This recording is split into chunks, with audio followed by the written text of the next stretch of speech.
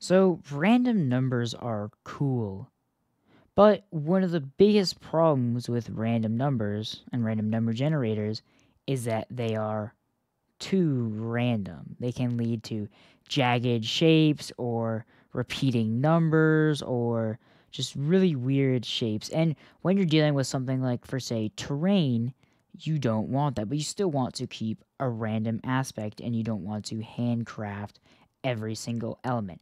And Perlin noise can solve this problem. So Perlin noise is basically something like this, where you have this little texture that smooths between random numbers, giving you a nice organic gradient like effect.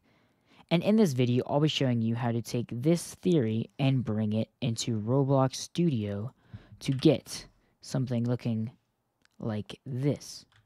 So if you're interested in that, or just want to learn some new Roblox API, or just play around with this really cool feature, then watch this video. And if you like it, make sure to like and subscribe. But without further ado, let's get into the video.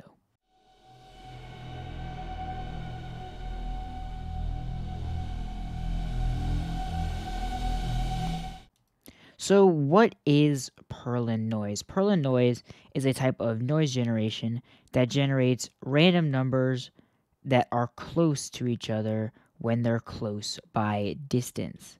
So let me do a quick little visual demonstration. Let me create this part. We're going to change the size to 444. There we go. So here we have our part. Usually, if I were to randomly resize this part, you would get something where part size like this. And then if you do another random iteration, it would size like this, and so on and so forth. It just look really, really stupid. But with Perlin noise, you can generate random values that are closer. So instead of something like this, it'd be more like a gradient. So if I duplicate this again, it would be something like this, and then maybe it would do another one of those,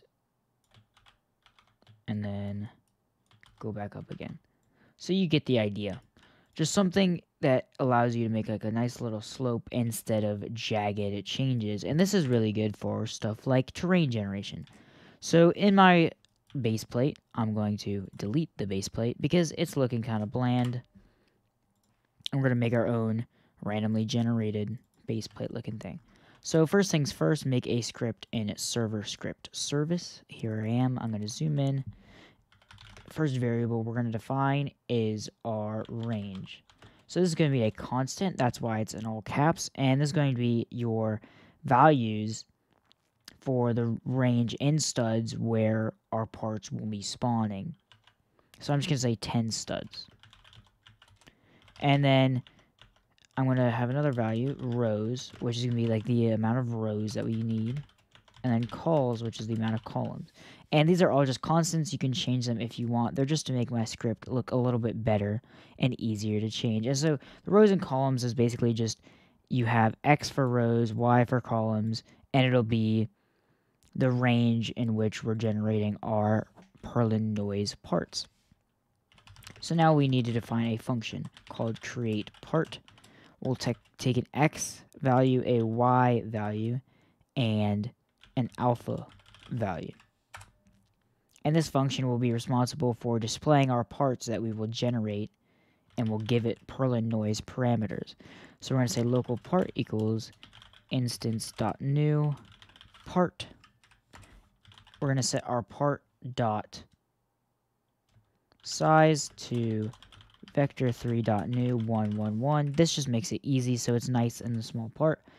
And we'll set the part.position equal to a vector3.new. So we want to set our part position.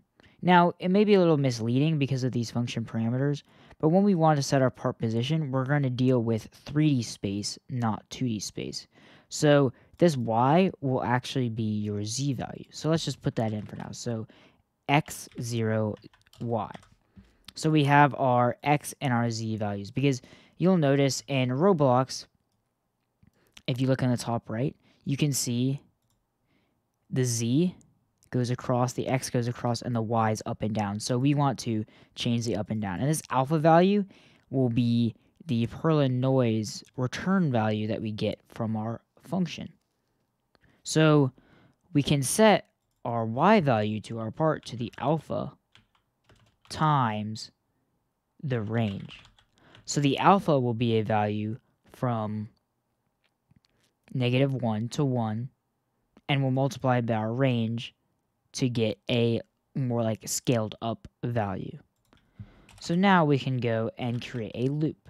We're going to say for x, or we're going to start with for y equals 1, comma calls do. And we're going to say for x equals 1, comma rows do. And this may look a little counterintuitive since we're starting with y and then we're going to x, but this is basically just how you do it. It's the way you iterate through a 2D space. And I guess you could switch it, but this is just the way I've always seen it done, and this is the way that works best for the future. So now we can define our noise. So in Roblox, Perlin noise is built in using a function math.noise. And this function takes in 3 parameters, an x, y, and z.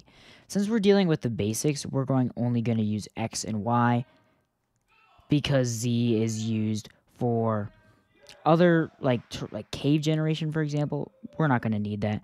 So you may want to just say x, y, 0, but that would not work because if all of these values are integers, math.noise will return 0. So you have to return a fractional value. And the easiest way to do that is by saying x divided by rows and then y divided by calls. So we get a fractional value. So if we're at our middle of our iteration, so let's say x is 50, we'll get 0.5 because 50 divided by 100 would be 0.5. And our math.noise will return a random alpha value. That's why our parameter up here is named alpha. So then we can say create part with our x, our y, and our noise value. So this should work fine. Let's try it. Oh, well, I actually forgot to set the part.parent to the workspace. That's my bad. Here we go again. We also need to set part.anchored equal to true. So here you go. Here is your Perlin noise. So you'll notice that it's very, very smooth, and each part is very close to each other in terms of their y values, which leads to this really nice terrain. And one interesting characteristic about Perlin noise is if I were to run this again, I get the same exact values for all of the parts. So they're in the same exact format. So the way we'd go about adding some randomness to our noise, instead of it being a constant same thing every single time, is by adding an offset. So I'm going to go to the top of my script, define an offset x, which will be equal to, let's say, 10, and an offset y, which will be equal to 10 as well. So these values will be responsible for offsetting our noise values. So if we go down to math.noise, we can use the same expression here, x divided by rows, but we can add our offset. So what this will do is basically just shift the sample values that we're getting from math.noise to our offset values. And we can do the same for the columns with the offset y. And you'll notice if I run this, it's kind of hard to tell, but we get a slightly different noise generation. And this isn't completely random yet, but there's a very easy way to do that, and that's by randomizing the offset. So I can just say offset x equals math.random from -100 to 100, and I can copy this to offset y. So if I were to run this, you can see we have a completely random generation. I know these are looking very similar, but they are a little different, and that's exactly what we want. Now, there's a chance that they'll be exactly the same, but it just depends on your math or random values. You can change these to whatever you want. So that's about it for this video. I hope you guys enjoyed. This is a really nice and simple video on a arguably pretty complex topic, noise generation, but this is a really cool thing that's used for terrain generation and for many other things, regardless of Roblox. It's used everywhere in game development, and it's really, really cool. So if you enjoyed the video, make sure to like and subscribe, and I hope you have a nice day, and goodbye.